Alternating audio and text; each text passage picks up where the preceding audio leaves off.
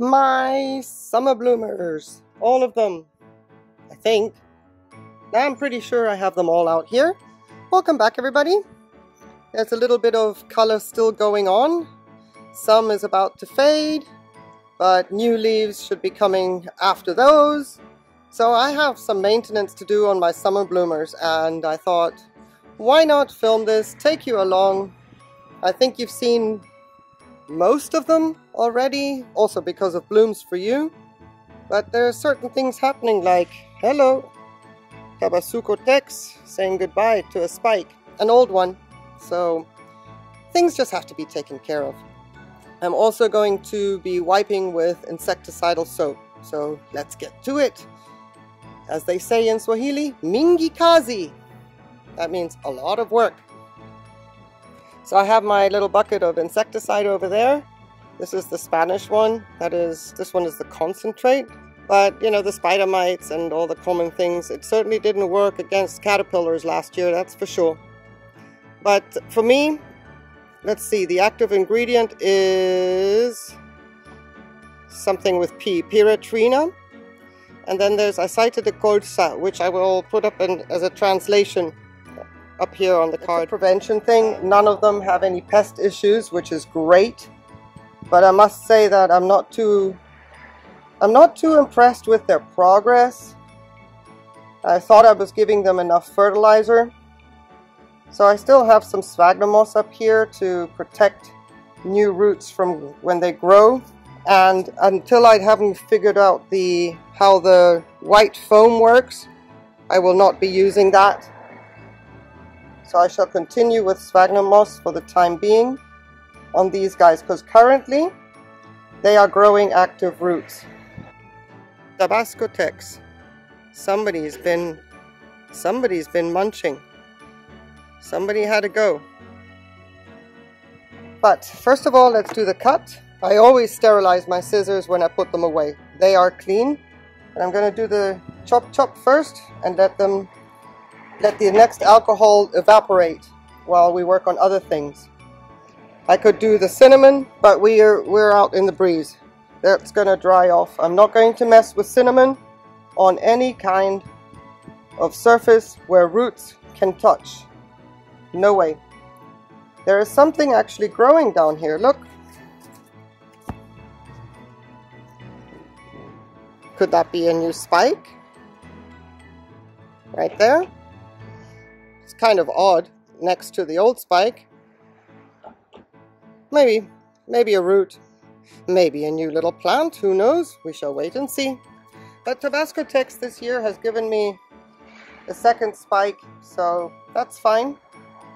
My fertilizer regime is with them as they need it. It's 300 ppm at normally 5.8 because of my leca changing the pH as it absorbs it and wicks it up. My pH is quite high in my environment, so we have well water, and it's unfortunate, but it's quite high. So the leca doesn't soak in pH of 6.3 or 7. It soaks in a pH of about 8.7. And as it is inert, it takes that and rides and rolls with it. Looks like I might be losing the bottom leaf here. Not a problem. But this is what I'm planning to do here. For all of them.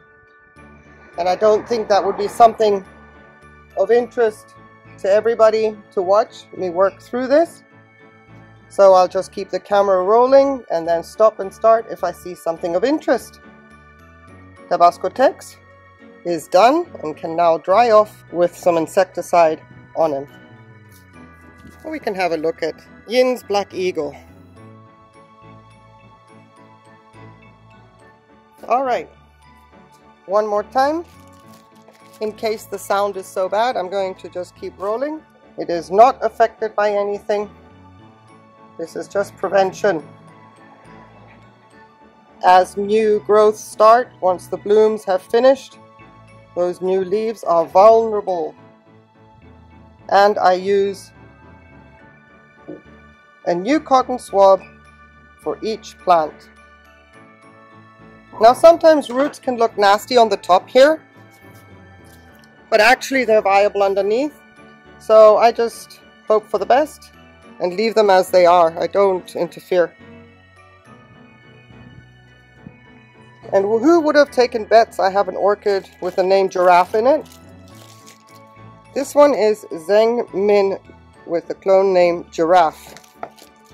And it bloomed straight away for me last year. It was fantastic to see the bloom. Smells of plastic flip-flops. The smell is not something that I would say, oh, okay, but if you've just bought yourself a pair of flip-flops and you take them out of that plastic bag, that is the smell of Giraffe. And I suppose that is also quite befitting because I wear a lot of flip-flops. So I'm very familiar with the smell. Now, Giraffe hasn't given me any blooms this year. Growing spikes. 2 more spikes I got from her this year. No blooms. But I also have 2 more little plantlets from her that she started over the winter. There's one there and one squashed in under here. How cool is that? She came from Schwerter, very badly damaged. This part you see here, that dried off leaf, it was completely snapped. The first spike was broken off. She was in bad shape when she arrived out of the packaging. It was horrendous. And there's some remnant damage as well. But she is definitely a little fighter and she's coming back with a vengeance, and I'm glad. I don't mind if I don't get blooms this year. This little orchid is fighting hard. And I'm so proud of her. So I flush mine as and when the orchid needs it. Every orchid is different, so I look and see if the reservoir is empty, and then I flush, and then I fill up the reservoir again, depending on whether there is active growth going on or not. And in this case, she's a thirsty one because she's busy. She's very busy. And she isn't done yet. Look at this. Let me see if I can show you.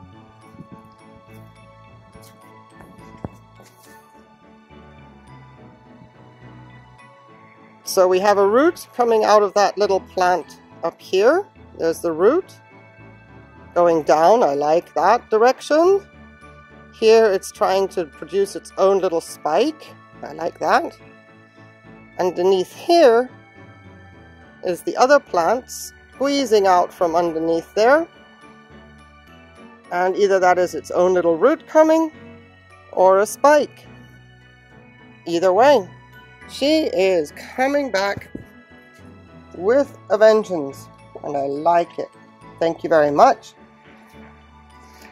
Next up is my very, very weak little Speciosa crossed with Violacea Dark. Very, very weak little plant. But she's trying. This one's also from Schwerter.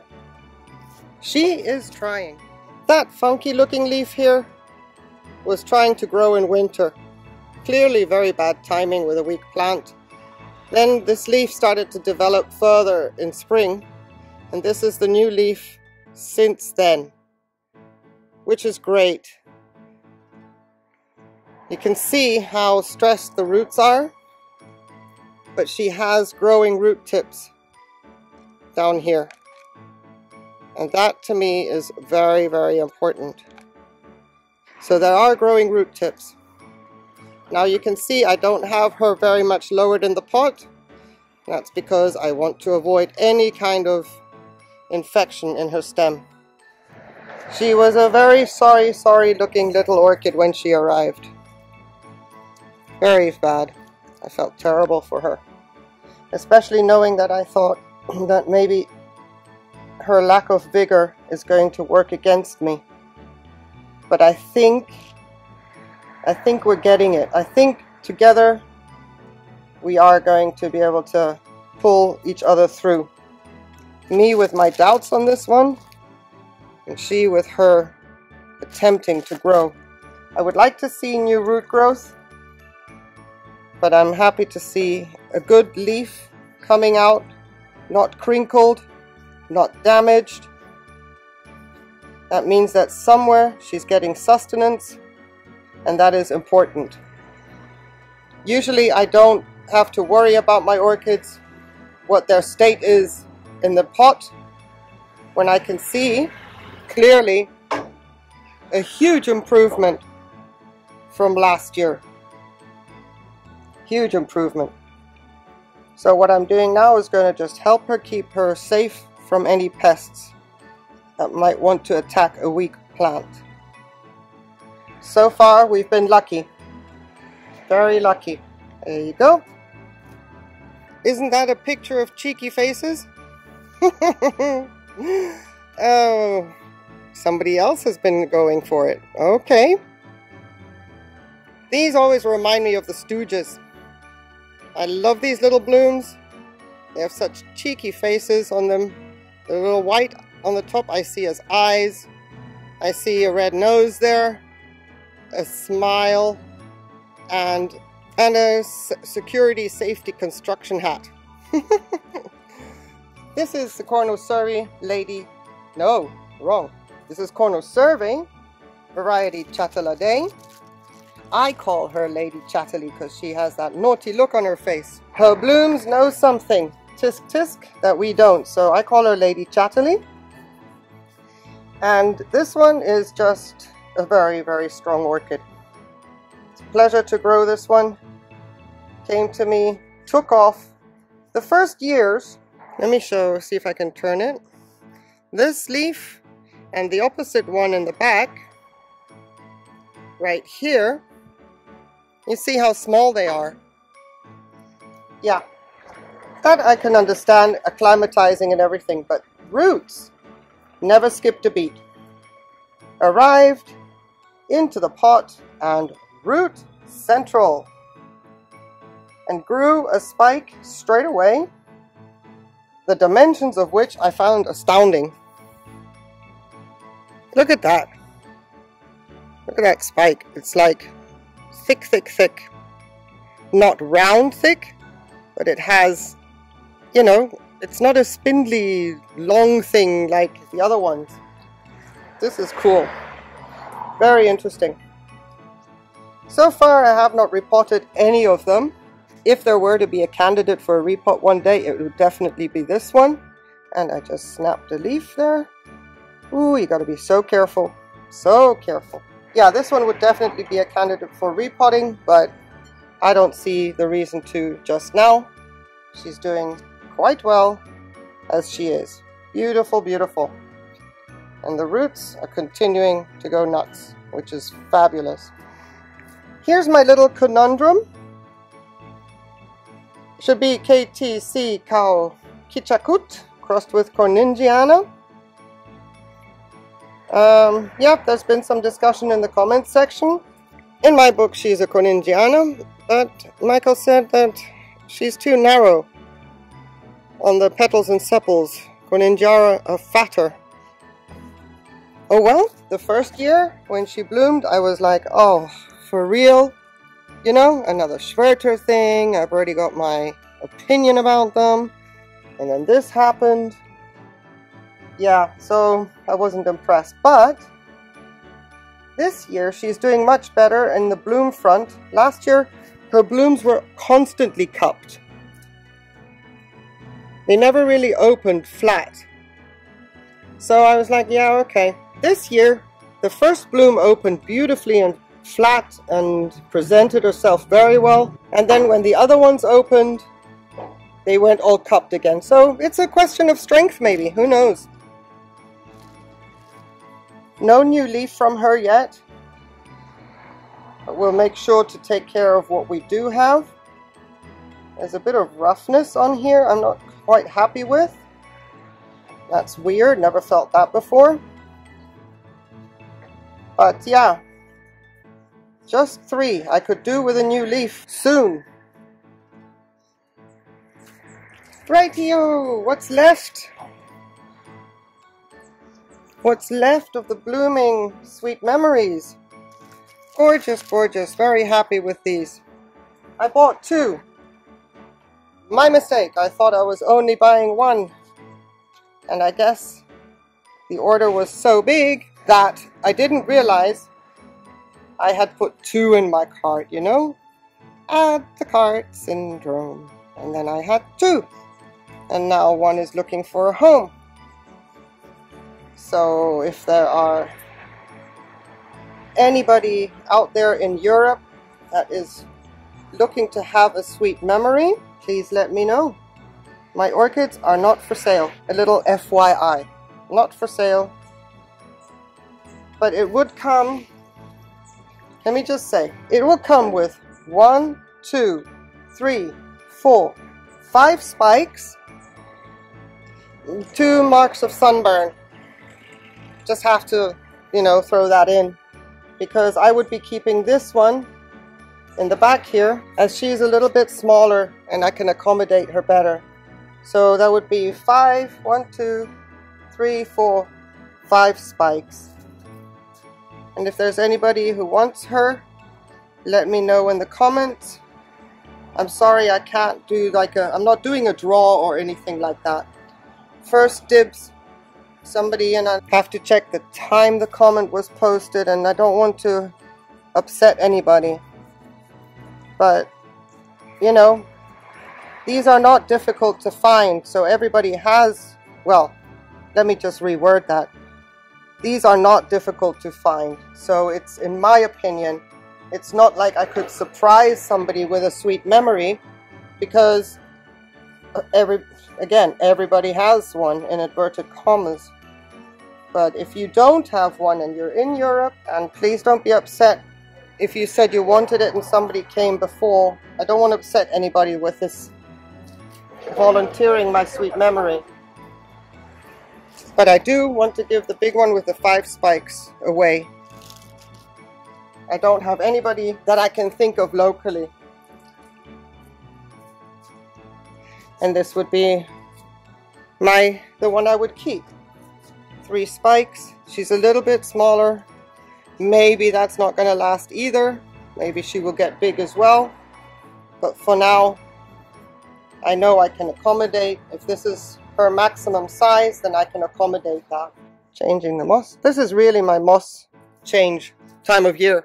The other plants benefit because I just throw it into the other plant pots. Today is a great day for this job because I only have 28 degrees Celsius, but I have 75% humidity. Perfect day. The orchids are absolutely loving it. No wind, everybody can take a little bit of a breather. Wonderful. And now we have done the best we can. She feels a bit light. That's typical after weighing this one. So now we have done the best we can with what we've got available to us, preventative measures, and changing the moss with my summer bloomers. So yeah, I really appreciate it if you did stick around and watch all of it. Thank you so much for joining me. It's nice to be able to verbalize the thoughts as they come while fiddling with orchids. Perfect. For me, perfect. And I hope that if you're still here, that you enjoyed it as well. Next time I'll say pull up a chair, grab a coffee, let's talk. Alright everybody, thank you so much for joining me. Really appreciate your company. Take care and have a wonderful day. Bye.